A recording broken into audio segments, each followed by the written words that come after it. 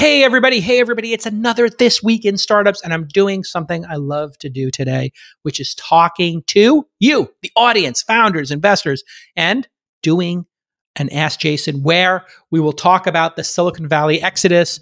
We'll talk about San Francisco basically being like Queens, if you had to rank it as a borough, avoiding burnout and knowing when to market and when to focus on your product, when to go into an adjacent market versus stick to your current market, and should there be a paid version of Twitter and Facebook, and much, much more on this very special Ask Jason. You're going to get a ton of value out of this. And if you want to be on Ask Jason and get to promote your company, because that's what people do, right? They always mention the name of their company up front before their question. You have to submit a video. Please submit a video. If you want to ask me a question on an Ask Jason episode, get a little promotion for your company and get some advice from me, your boy, JCal, I want you to do it at bit.ly/AskJasonNow. That's right. If you go to bit.ly/AskJasonNow and submit your question by video, please. And if you submit it by video, you've got a really great chance of getting on air. Okay, let's get to it, people. This Week in Startups is brought to you by Trends. By The Hustle, track and capitalize on emerging industries and trends before they explode. Start your 2-week trial for just $1 at trends.co/twist. Silicon Valley Bank. For over 35 years, Silicon Valley Bank has helped thousands of tech and life science companies plan for the future. Learn more at svb.com/next. Silicon Valley Bank. Built for what's next. And SendPro Online from Pitney Bowes. Save time and money no matter what you ship or mail. Try it free for 30 days and get a free 10-pound scale when you visit pb.com/twist. Okay, let's take a question from Chef Lizette. Hello, Jason. Chef Lizette here. Cookies by Chef Lizette here in New York City. So I just started my business in the wake of Corona. And so my question is, for now it is New York based, my cookie company. I've been perfecting, tweaking the best chocolate chip cookie for the last 30 years. And it's time to share it. I've been very selfish in not sharing it. So as I am building and putting the pieces in place to really set the framework, right now, I'm self-funding 100%. I'd like to keep it that way, but I do realize that there's limitations to my own self-funding. I'd love my question to be centered around getting an investor. It's something that I don't really want to do right now, so just point me in the right direction. Tell me what I should do. Have a great day. Okay, great question. I can't wait to try those cookies, Chef Lizette. Number one, it doesn't seem like it's a capital intensive business. So the amount of time it would take to raise money might be much greater than it is to make money. So if you are selling 10 orders of cookies a day and you're making $10 per order, and that's $100 a day, and that's $3,000 a month in profit, and in 3 months you'd have $10,000 in profits. Well, raising $10,000 might take you 6 months. So what's the point? You might as well just get back to work and bootstrap it. And cookies are a perfect way to bootstrap something. People can order them online directly from you. You could find people who want to distribute them, i.e. cafes, etc. So I would absolutely not raise money for the business. The reason to raise money for the business is you have a thesis of how you could get this business to 10 million or 100 million in revenue. Well, in order to have a credible thesis for that, you would have to get it to first 50K a month in revenue, let's say. And when you get to 50K a month in revenue, then people could say, oh, $600,000 a year. If they 10X it and then she 10Xs it again, and then she doubles it from there, they could see this becoming a really great investment. So I would get to that first benchmark of, call it 50K a month in revenue before you even think about taking on investors. Great question. Okay, let's take a question from Patrick. My name is Patrick Wright. I am working on a subscription media company with a focus on the weather, climate, and the environment. I'm a college student, a senior, and therefore I have minimal experience in the real world. So in order to start a company, I feel like I'm dabbling in 20 different things, all critical to start a company. So what are your suggestions on learning those skills without burning yourself out or overwhelming yourself? Yeah, burnout is real. But if you're a young person and you don't have a lot of obligations in the world, you can eliminate things like going out drinking and partying. You can eliminate things like watching 5 hours of television a day. You can eliminate things like doing an hour or two of social media a day like I do. You can just eliminate those things and focus all that energy onto building a business. And it's totally fine to be a little overwhelmed building a business, especially when you're a solo entrepreneur. And you have to learn these skills anyway. You have to learn how to incorporate. You have to learn how to hire people. You have to learn how to do payroll and taxes. Why not get started? Why not get all that scar tissue now? So enjoy the fact that you're a neophyte and enjoy that you learn the art of company building. It's a great thing to learn how to do.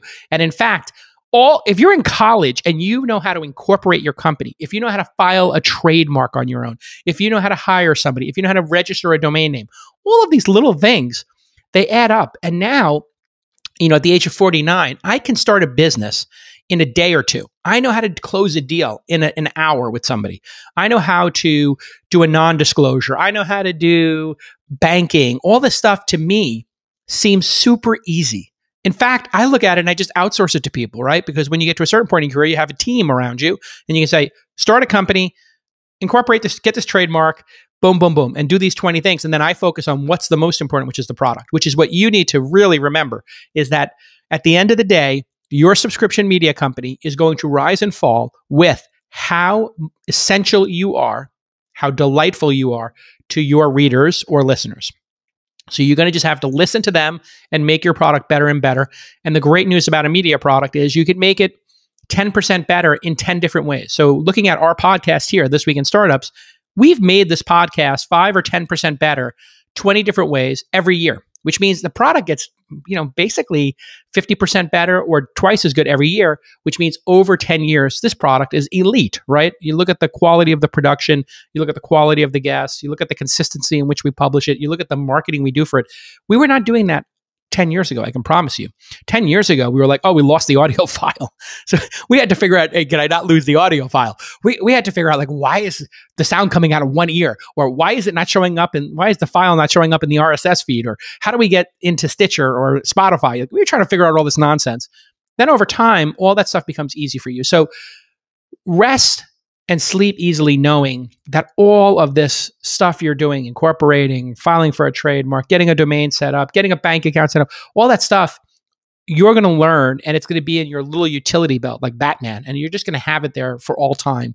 Great stuff to learn. And then in terms of burnout, I find that people who burnout tend to not get exercise, not see their friends, and not blow off a little steam once in a while and not be well-rounded. So if you like playing the guitar or reading books, don't stop doing those things that give you pleasure. Put those things at the end of your day or, in the middle of your day after you do 3 or 4 great hours of work. If you love to play the guitar, go ahead and play the guitar for an hour. If you love old movies and you want to go see a Kurosawa film, set yourself a goal. I'm going to see a Kurosawa film. I'm going to go to 2. I'm going to go to a double feature this weekend. If I get my newsletter done and I send out my tweets, when I get all that checked off, I'm going to reward myself with going to see that Kurosawa double feature. Give yourself those little rewards. Go see your friends.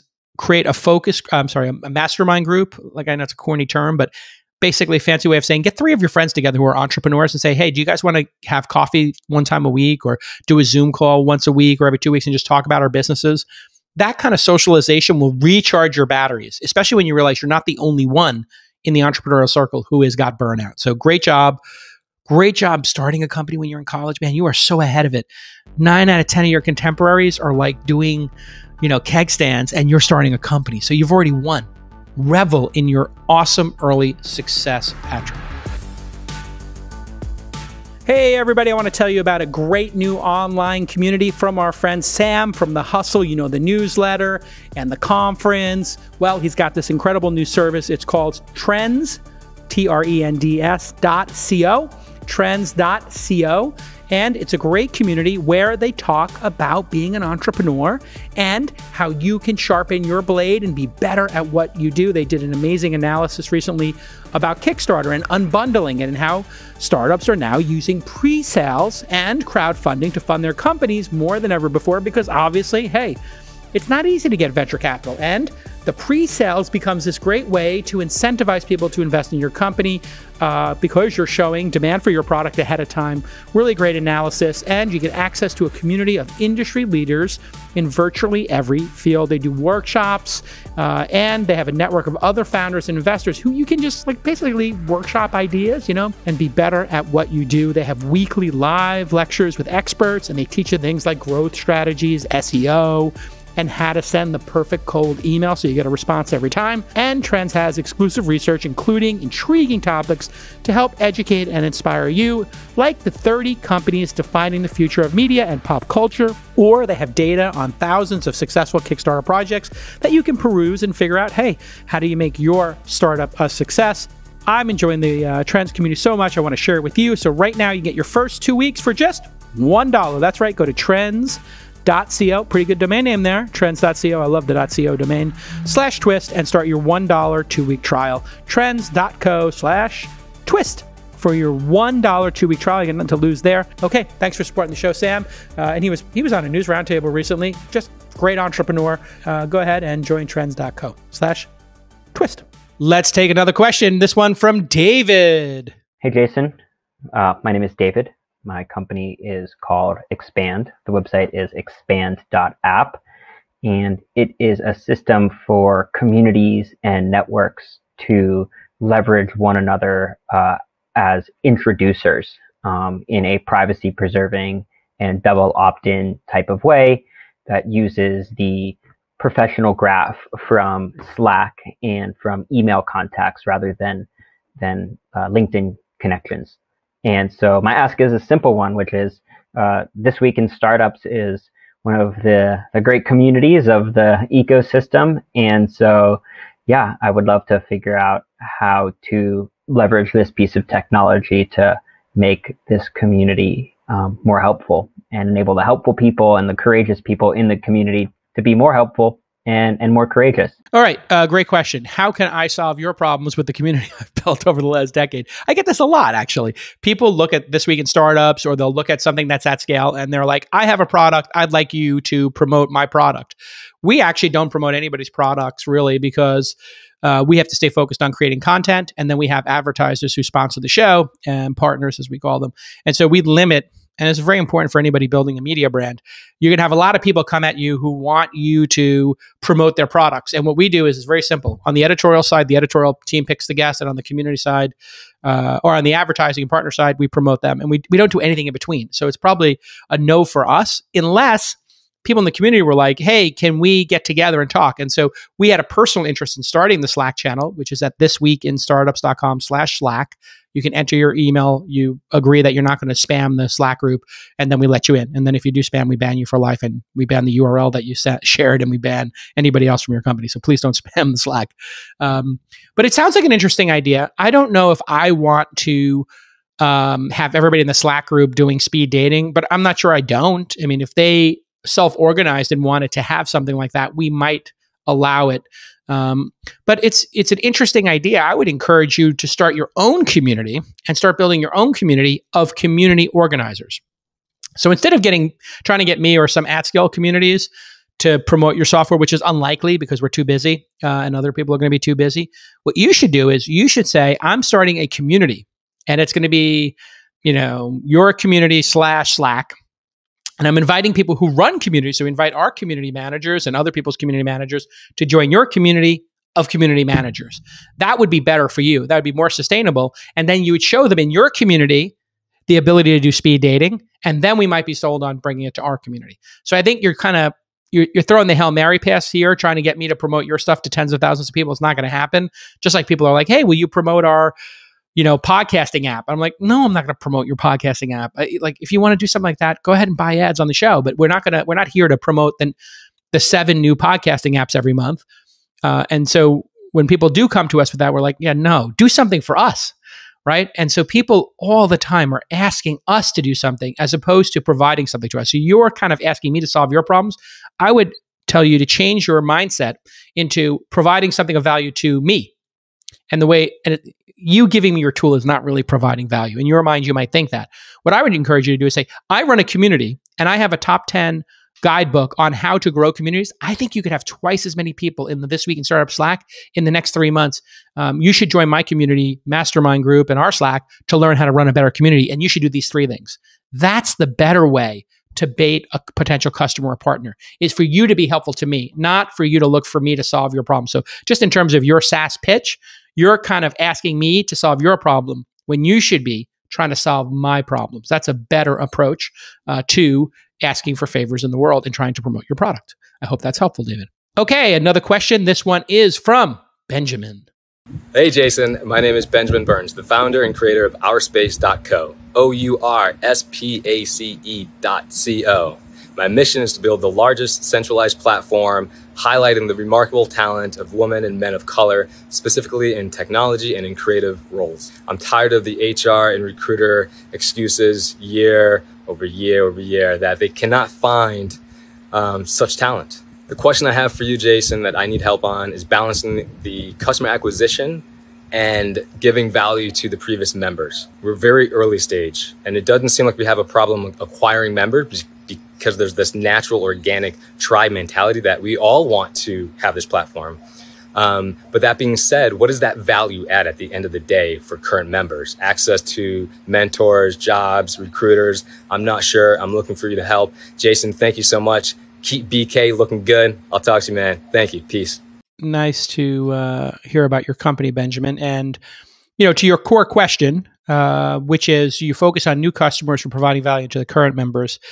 I think if your current members are bringing people to the platform and they're tweeting about it and they're writing blog posts about how great it is, that's a good sign that you have provided enough value to them. If they're not talking and the community is not spreading by word of mouth yet, that means you probably could do some more work on providing value to the existing members.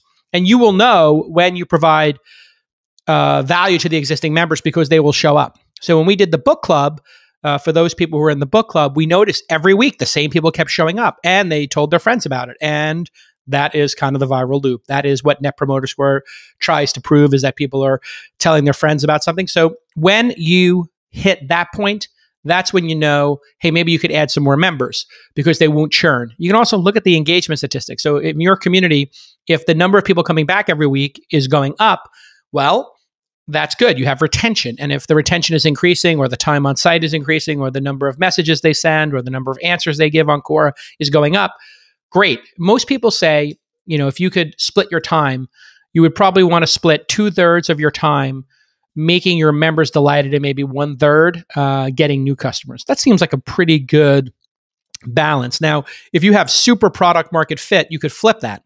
So let's say you are Facebook and the product works. The product's viral because it's growing like a weed on every college campus.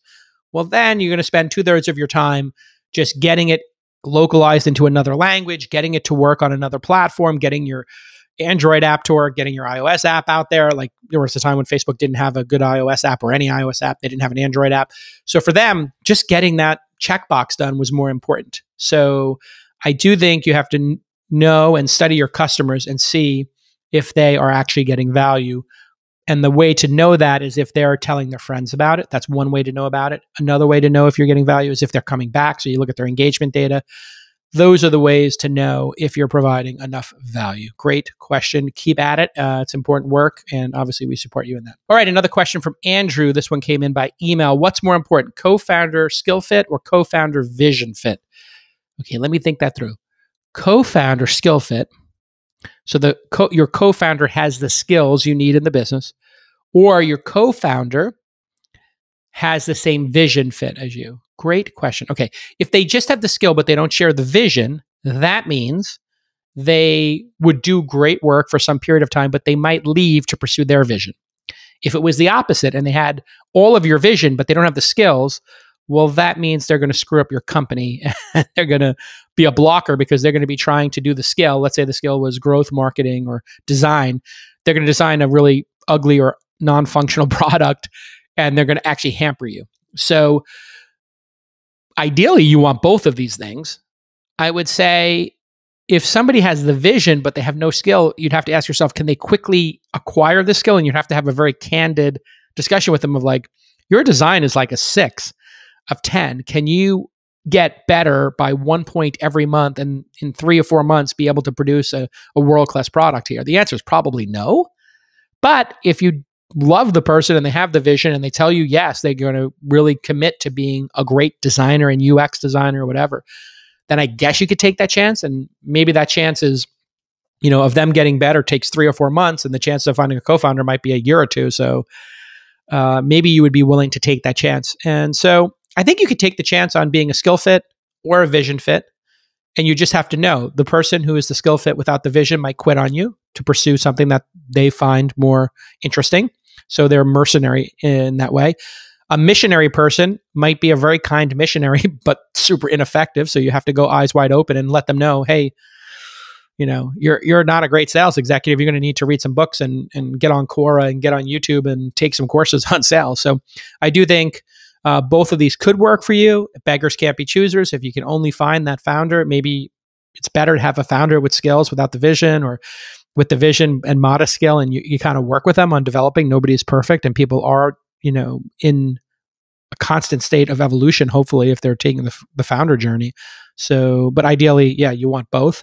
And if you only have one, you want to be candid with that person and upfront with them that you need them to develop it. Or you could say, listen, I know that this is not your vision, it's my vision, but can you stick around for a year or two and help me? Or are you going to leave in 6 months? Or if you do leave, would you promise me that you'll hire and train your replacement? Which is always my ask. I tell everybody in my organization, listen, if you want to leave, I totally get it. I don't want to hold anybody back in life.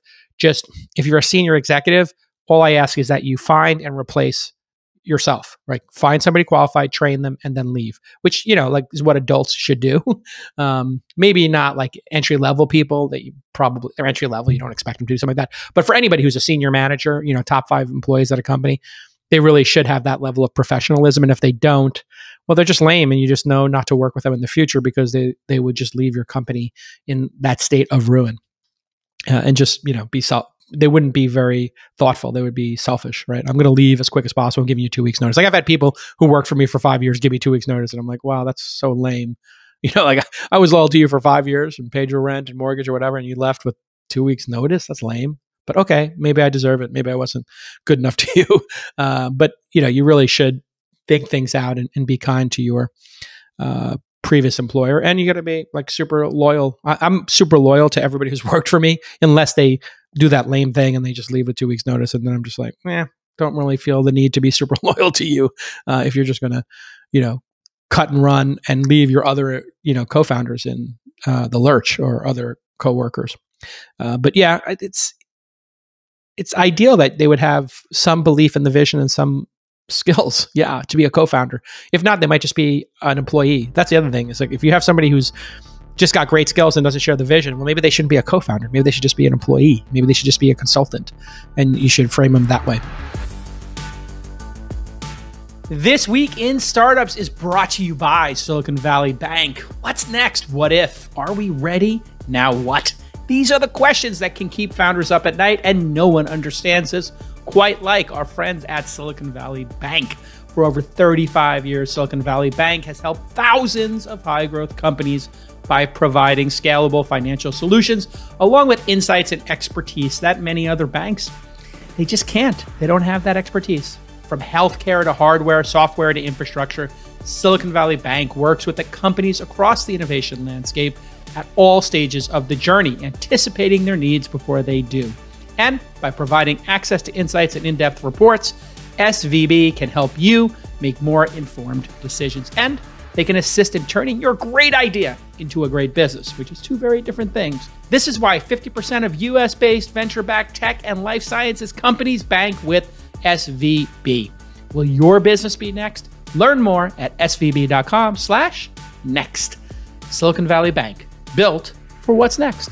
Okay, let's get back to this amazing episode. And you didn't ask this question, Andrew, but just to punch it up a bit, investors are generally looking for co-founders, and sometimes even like 3 founders. Why do they like that in the early stage? Or for first-time founders? They like it for first founders because it's redundancy. It's like having a spare tire. Like, okay, we have 3 founders. If 2 of them quit, we still have a third. Oh, we have 2 co-founders. If one of them leaves, we still have the other. Or one of them goes on vacation, the other one really cares about the business enough. Now, that's not essential. If you are a high performer, if you're Evan Williams, if you're Elon Musk, if you're Mark Pincus, you're not going to have co-founders. You're you're so far along in your career. Like, I'm not having co-founders at this point in my career because I don't need to, right? I would rather just pursue my vision without having to be slowed down by a co-founder. So investors, for somebody who's a seasoned entrepreneur who's done this before, they don't really care if you're solo or co-founder. They just care if you're growing and what the vision is and the execution and those kind of things. But early on, be self-aware. If you're going into Y Combinator, they had a rule, I believe it was a rule, that they didn't invest in solo founders. And the reason was they saw too many times, I believe this is the reason, they saw too many times that when they invested in a solo founder, they didn't get the results they wanted. The solo founder might quit and the company would go away. Great question. All right, let's take another question. This one is from Ben. Would we be better off if social media companies charge subscriptions so the customer is actually the user, not the advertiser? What would that do to usage traction on Twitter? I've been advocating for this forever, to have a Twitter Pro. I think that customers should have this choice, and that Facebook and Twitter and Instagram and all social networks should say tomorrow, hey, Facebook is free. If you accept advertising, we could sell your data, and we make $96 a year on average. Or you could pay us $10 a month, $99 a year to have no ads and no tracking. If they did that, the entire government would be off of Facebook's back, and they would probably convert 5% of users. I think in Twitter's case, they might convert, of the users who use it more than an hour a day. In other words, the ideal customer profile of a Twitter user is they're on the platform 5 times a day, let's say. For those people who are on the platform 5 times a day for more than an hour a day, selling a premium membership on Twitter is going to be the easiest thing in the world. And it would, as you're sort of saying here, change the customer from the advertiser to the individual. And then you could focus on, hey, what else can we provide that provides value to the user? So on Twitter, if they come out with they're coming out with a Clubhouse killer where you're going to be able to just do a voice group, amongst, like, let's say a Twitter list. So I can make a Twitter list and then turn it into a voice group and everybody can listen in on that conversation or whatever, like these little voice groups. Well, that could be a premium feature. And if you want to host those, you can host up to 5 people, but when you get past 5 people or 1,000 listeners, or Periscope in HD could be an upsell, or being able to save your files. So it opens up a whole world of possibility for Twitter. And I think if Twitter wants to be in the race with Facebook, they've already lost that race. So why be in that race? Why not change the race and change the narrative? And it's quite possible they could have 10 million paid users, and 10 million paid users at $10 a month is over $1 billion in free cash flow. That would be free cash flow to Twitter, and that would make them dangerous. So I believe 100% that Twitter should do that, and they said they're going to. And I think they should do it because it's a great business idea, and it will align the product team around providing true value as opposed to providing value to the advertisers, as you say, changing who the company perceives as their customer. At Facebook, they perceive the advertisers as their customer, and that's why they let Russian spies put up Hillary Clinton ads as Hillary's are racist ads, and they pay for them in rubles because they're ultra focused. Facebook is ultra focused on servicing any advertiser at any cost, to the point at which they throw our democracy in the garbage in the process, just so they can make an incremental $1 million or $2 million from Putin a year. And they had to they get caught with their hand in the cookie jar. Cookie jar. That's what happened. Zuckerberg got his hand in the cookie jar and he got demolished by it, and rightfully so. Now Facebook's had their hand in the cookie jar so much with advertisers. They're publishing, I don't know if you've ever seen this, but there's a Facebook now directory of advertising. You can look up anybody's name. You can look up my Angel University or my name, launch, and you can see that we're advertising Angel University. You see the ads we're buying. It's pretty great that they've been forced to do that. Okay, let's take another question. This one from Kuan, Kuan. I hope I'm pronouncing that correct. What does a focused, intentional way of scaling really mean? At what stage of a company should founders be thinking about adjacent product or serving adjacent markets with their current product? Okay, scaling means you set goals and you have a team and you have a strategy and tactics that you're pursuing against that plan. So hope is not a plan. You don't hope you grow. You say, we want to grow 20% month over month, and here's how we're going to do it. I want to grow the syndicate.com or angel investing syndicate. I want to grow it and get to 10,000 members eventually. We have 4,000 now. We're adding 300 a month. You can do the math. 20 months from now, if we add 300, And 20 months goes by in a heartbeat, right? The days are long, but the years are short in life.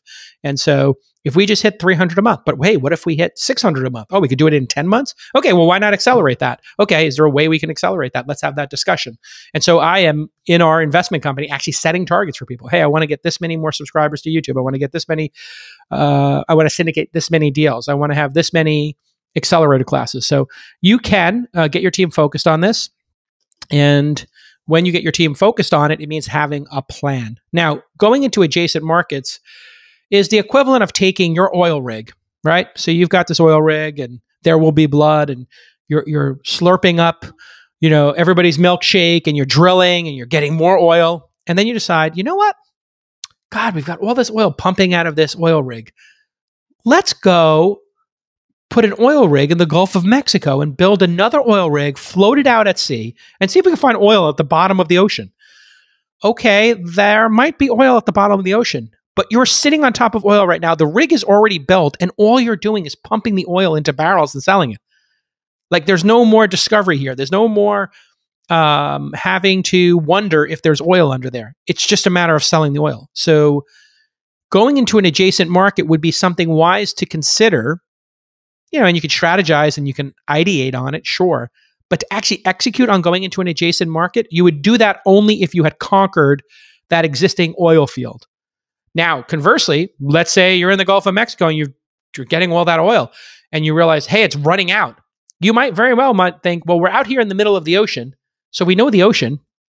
Something adjacent to this oil rig might be wind or hydro underwater electrical systems. Great. Let's pursue that because we already got the boats and we already got the captains and we like salt water and we have people who know how to plant things in the water and do deep sea diving. So that's where you would look at your existing skill set and make sure that your skill set is actually applicable. The people building a rig in Texas may not actually have ever been in the Gulf of Mexico. They may have never scuba dived. They may get seasick. So they may not even be qualified to be out in the open ocean doing any kind of energy in the water, whether it's hydro, underwater, or above water with windmills, or drilling down into the earth, with an oil rig. So keep that in mind. Based on what I'm hearing here, I think you haven't even made the scaling plan and you haven't set an aggressive enough goal. Set an aggressive goal. If you look at Elon, he just did Battery Day. He's in year 11 or what? He's well past year 10 in Teslas. So yeah, he's getting closer to 20 years with that goddamn company. And what is he working on? He just did Battery Day. Wait a second. He's been at it for over 10 years and he's doing Battery Day? The first Battery Day? Yeah, that's because he's been buying batteries and he's still building those cars and he realized, you know what would be great? If the batteries cost half as much and I can make twice as many of them, then we'd be able to keep scaling this company. So he's still thinking not about the next product. He's thinking about the current product. How do I make the current car even better? And he's got the car, the Model Y. I just traded in my Model 3 for a Model Y. The Model Y is like 50% better than the Model 3. And the Model 3 was twice as good as, I'd say, the Model S and the Model X in terms of like value for dollar. Maybe even 5 times better for value for dollar, actually, now that I think about it, because those other cars were over 100K. So you need to really iterate on the current product and make it better. Look, I'm still here in year 11 of doing the podcast. I'm still doing angel investing and doing seed investing, even though I started 10 years ago. My belief is that things get interesting in year 11. And I really think you have to think long-term about your career, and you got to set 10-year goals, 5-year goals, 2-year goals, 1-year goals, and 1-month goals. So be aggressive in setting goals and don't be afraid to go deep on the theme that you are currently pursuing. Keep drilling straight down. If you found oil and you found $1 million of oil, keep drilling down and see if you can find 10 million. Keep drilling down and see if you can find 100 million. Keep drilling down and see if there's $1 billion or $10 billion in oil down there before you launch that next product. Great question, Kuan. All right, with SendPro Online from Pitney Bowes, you can simply print postage stamps and shipping labels even when working remotely, which, let's face it, a lot of us are doing. For as low as just $4.99 a month, you'll have access and discounts of up to 40% off USPS Priority Mail. And you're now going to get up to 62% off UPS daily rates. They get all these great deals with SendPro Online. Plus, since you're a This Week in Startups listener, you're going to receive a free 30-day trial to get you started, and you're going to get a free 10-pound scale. And what that does is it ensures you never overpay, because that's what I used to do. I just overpay every time. I have no idea how many thousands of dollars I wasted. So, you know the benefits. You're going to be able to print those shipping labels. You're going to be able to print those stamps, even when you're working remotely. And You're going to save 62% off UPS second day air. You're going to schedule all your package pickups and track shipments from departure to arrival, soup to nuts. You'll save 5 cents on every first class letter and up to 40% on USPS priority mail, which is a secret weapon. It works incredibly well, starting at just $4.99 a month. That's $4.99. Calculate the exact postage, get access to the mobile app, and ship and track your packages on the go. Print from your PC, avoid trips to the post office, kind of important right now. All you got to do is go to pb.com, not peanut butter, Pitney Bowes, pb.com/twist to access this special offer for a free 30-day trial, plus a free 10-pound scale to get you started.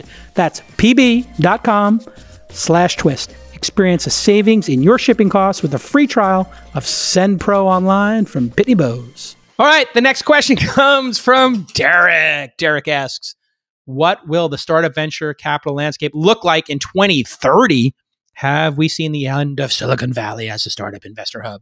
Will Silicon Valley change locations? It's actually a great question. I think about it a lot. So there will be, if history is any guide, more options for funding. And funding will continue to spread around the world. There is a global appetite for risk. People want to have access to private companies, and the SEC is creating a path to accreditation for non-accredited investors. If you don't know what that is, out of 100 Americans, 4 or 5 of them are accredited by the definition in the United States of making $200,000 a year. Basically, you can look it up.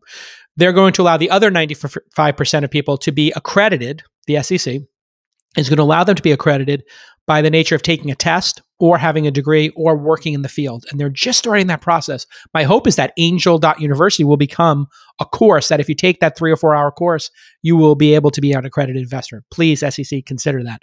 Because if you take that 3 hour course, I believe you're qualified to spend your own money investing in startups. When that happens, 20 times the number of people will be able to invest. Now, they will be the bottom 95% of the net worth in the country. So, they're not as loaded as that top 5%, but still, it's money. And then already in England, as an example, anybody can invest in startups. So they have all these great crowdfunding sites. Here, crowdfunding, equity crowdfunding on Republic or Seed Invest is a little bit complicated. It's a little bit of extra work to raise small dollar amounts. So a lot of founders don't bother doing that. But my vision for the future of Silicon Valley is, yes, it will be, companies can be based anywhere. And now something I didn't consider is that investors could be based anywhere. It used to be the concentration of investors in Silicon Valley made it very difficult to be a world-class investor and not be in Silicon Valley. I do think that you're going to be able to be a world-class investor by 2030 and be in a different location as long as you have access to the deals here. But the stranglehold that Silicon Valley and the Bay Area had on capital is slowly being erased. So will it go away completely? No, but I do think people are going to leave San Francisco because it's poorly run, mayorjason.com.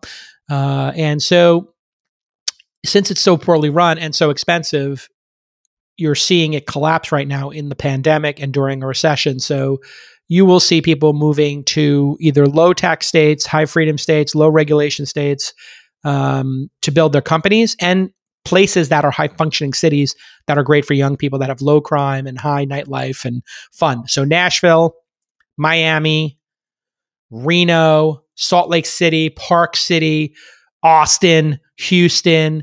There's going to be a lot of these cities that are cosmopolitan to some extent, have great nightlife, have low tax treatment, have great housing at low prices, great housing stock, and young people want to be there, and rich people who are sensitive to wealth taxes, et cetera, might flee to those places. I've seen people leaving the United States or going to Puerto Rico. All the crypto kids went to Puerto Rico to try to save on their taxes. So as an example, now, I don't think that that's going to be the standard, but I do think it's on people's mind. And I've thought about it.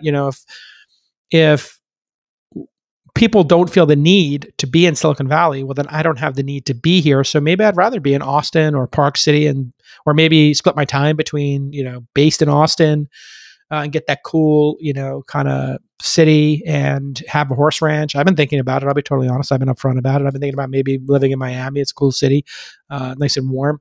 Yeah, and then maybe spending my winters in Park City or somewhere like that and skiing. So, once you get to a certain point in your life, if you do not don't have to be here, and the pandemic showed you don't have to be here, well, that's a game changer. And so I think everybody's going to consider, hey, during this great pause, what do I want my life to look like? And the exodus from San Francisco is very real. The exodus from New York, I think, is more modest. I think when the pandemic wanes in the second half of 2021, hopefully, or maybe earlier, get a vaccine, or it just, we hit some sort of level of base herd immunity, if that's possible, knock on wood it is. I think you will see New York rebound very quickly because it's such a fucking cool place that people are not going to not be attracted to New York.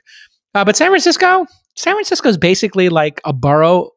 It would be like one of the weird boroughs. It'd be cooler. Like San Francisco, if it was in New York as one of the 5 boroughs, which is basically its footprint, it would be somewhere between like the Bronx and Staten Island. It would be like Brooklyn's the coolest, Queens the second coolest, maybe then San Francisco.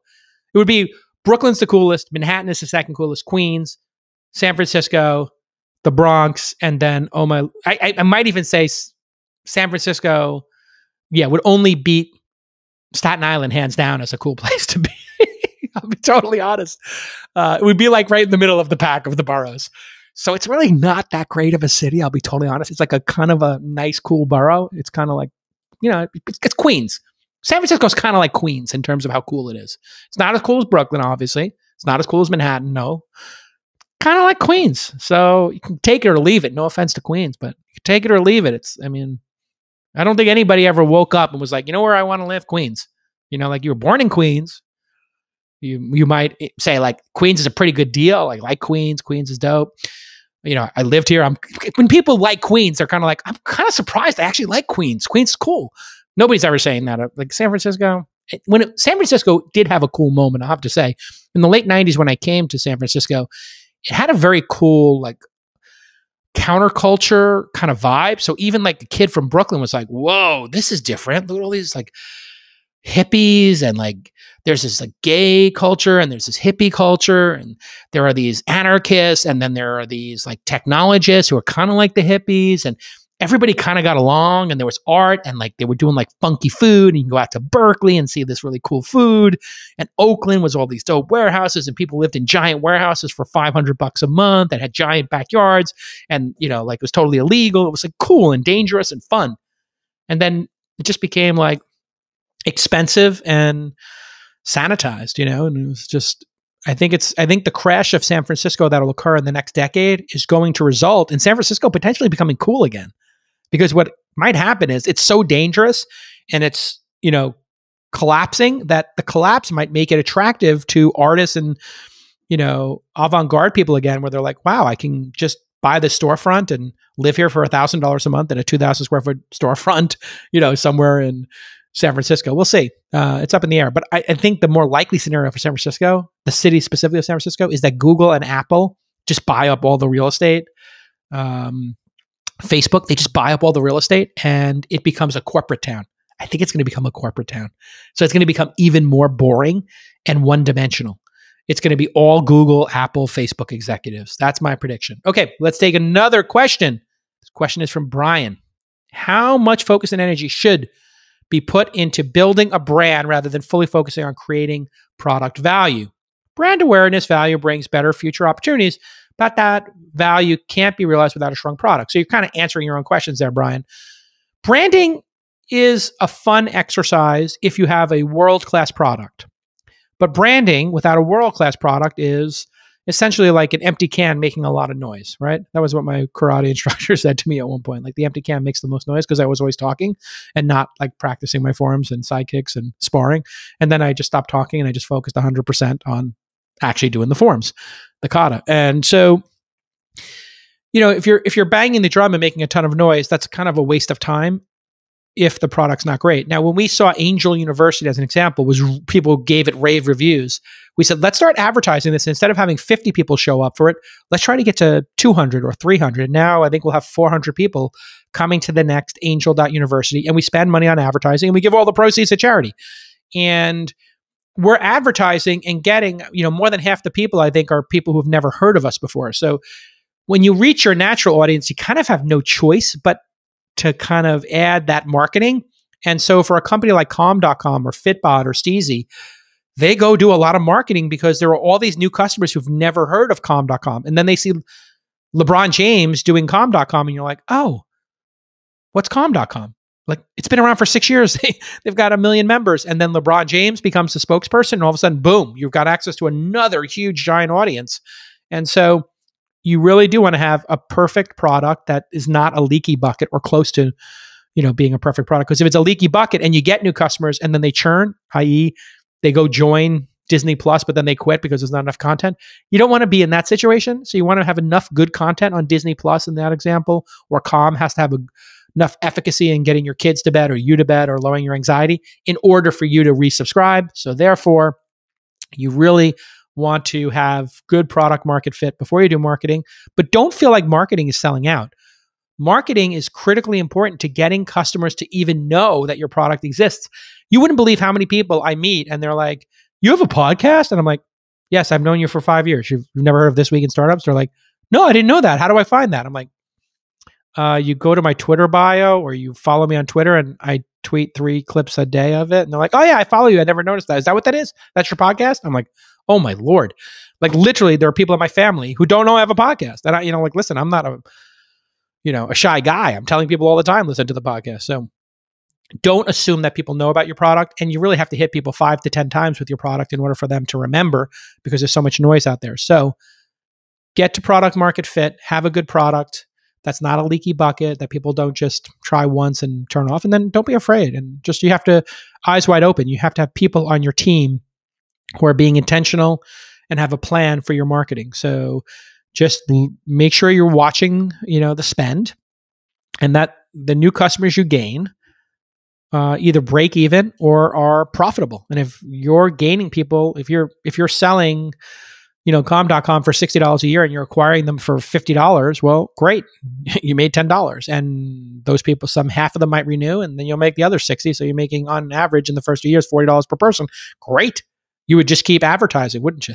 And building that marketing footprint. And the marketing footprint can also block other competitors and make people afraid to compete against you. So there's a little bit of that. When you're just doing massive promotion, it's kind of a blocker. It kind of cements your position. So why is Uber Eats having Patrick Stewart and Mark Hamill on it? Like, isn't Uber Eats doing well enough? Well, I think they want to do a little bit better, and they want to cement their position and, make sure they have every restaurant on there. I mean, if you're a restaurant and you see Luke Skywalker and, Captain Picard talking about Uber Eats, do you not want to be on Uber Eats? Like, I think that's a message, actually, those new ads by Uber Eats. I think that's a message to restaurants, not to consumers. I think that's like, if you're a restaurant, you're not on Uber Eats and they're going to be marketing Uber Eats, dang, you're going to need to be on there.